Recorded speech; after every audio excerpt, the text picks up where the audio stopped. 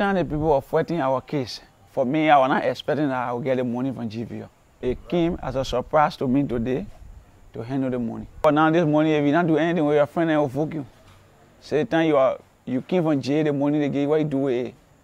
So at least you can pay us.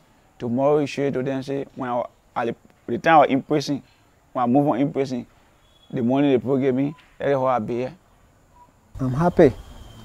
I'm happy very, very much because after the incident took place, the people said we're not going to get any other things from Golden Veroleum.